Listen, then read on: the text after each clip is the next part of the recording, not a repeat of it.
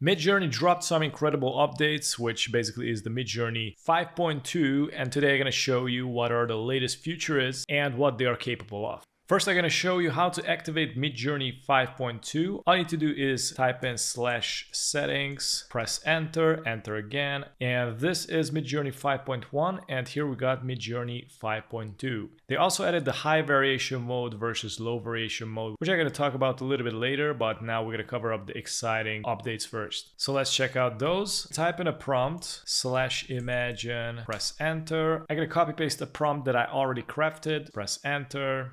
So I upscaled one of the models, and as you can see, we got new buttons going on, and we got Vari Strong and Vari Subtle. So instead of putting the regular make variation button that it was in Midjourney 5.1, they changed up in two versions. And we also have like zoom out 2 times versus zoom out 1.5 times and custom zoom. And you also got the make square. So we're going to check the zoom options first. I'm going to try to zoom out once and zoom out 1.5x. So this one is the 1.5x zoom out. Now you can see the full body of the model. And here we got 2 times zoom out, where basically the model is even more far away. And it has that really interesting circle in the background. And now you can see that also Midjourney is completing that image with different kind of ideas. So I'm going to go with the first option. And now you can also zoom again out 2 times or 1.5 times. You can do this infinite amount of times and it's gonna bring some crazy results. And check this out, it zoomed out even more and it looks insane. So you can push the boundaries quite a bit. Check this one out. And the AI comes up with new ideas. For example, in this situation, it's adding another model and the whole image goes inside of a cathedral. And then we also got the custom zoom. So I'm gonna click on it and I can type in more prompts, what to include when basically it zooms out. And I'm gonna go and add marble statues.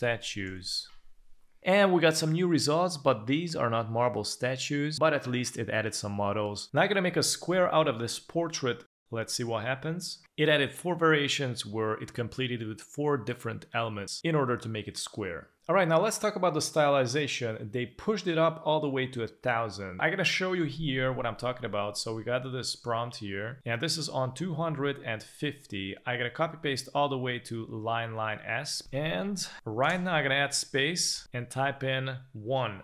And I'm gonna do another one, and I'm gonna push it all the way to 1000.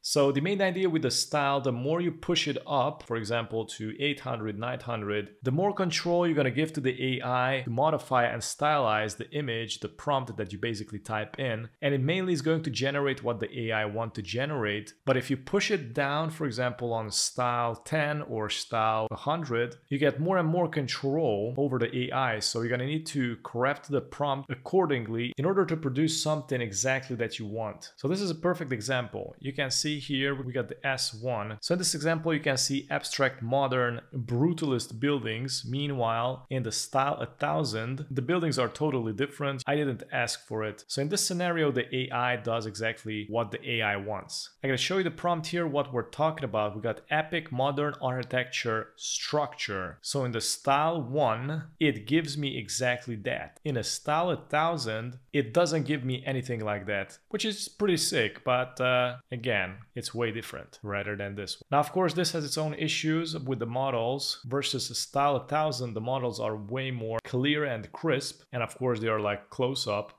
But mainly this is the logic behind, the style. Now there's a very, very important update that they made, and this is a new prompt. Basically, it's the /shorten. So I'm going to show you. I'm going to type in /shorten, enter, and here I'm going to copy paste the prompt that I created before. Control C, press Control V. So basically, this is going to simplify the prompt, and it's going to give me the correct prompt. So as you can see here, we got a couple of prompts here: the looking and the fashion and the dresses, which are inaccurate. So these are some of the prompts that the AI doesn't recognize, so it basically cut it off and it gave me some alternatives. So check these out. These are more simplified because these new Midjourney versions think really simple. They want simple prompts. So basically in these examples you can see some really simplified alternatives. You also have a button here, show details. And here you can see the prompts, how effective they are, all the way from the strongest, for example, sunglasses, techwear, all the way down to the weakest prompts, which are not that significant in this composition. So anyways, I'm gonna copy paste the first prompt. By the way, you can click on also want to upscale, but this won't include the aspect ratio or the style. So I'm gonna do this manually.